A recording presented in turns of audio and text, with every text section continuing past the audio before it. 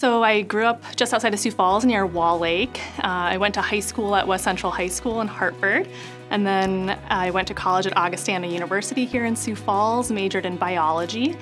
Spent my summers of college working at a summer camp out in northwest Montana, getting to go rock climbing and backpacking with kids, which was really a lot of fun. And then after college, I spent a year working with adults with developmental disabilities at a farm and garden program in Tacoma, Washington, before matriculating into medical school at the University of South Dakota.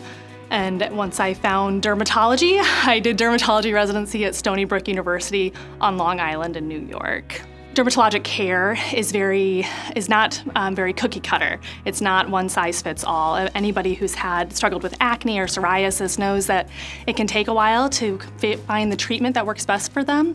And so I really like to have a collaborative approach with my patients as we work together to figure out what treatment regimen works best.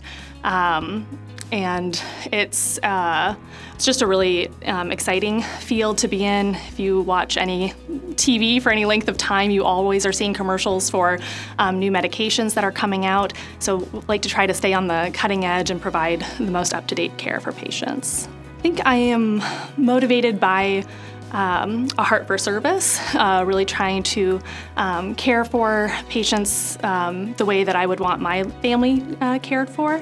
Like I said, it's a very vulnerable position to be in as a patient, and so just trying to make patients feel safe and feel heard is very important.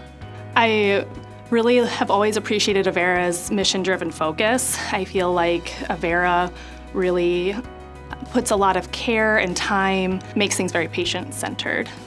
Outside of work, I really enjoy being outdoors. I love rock climbing and backpacking, hiking, love reading, listening to podcasts, and spending time with my husband, who's training in radiation oncology, and we have a dog that we really enjoy spending time with as well.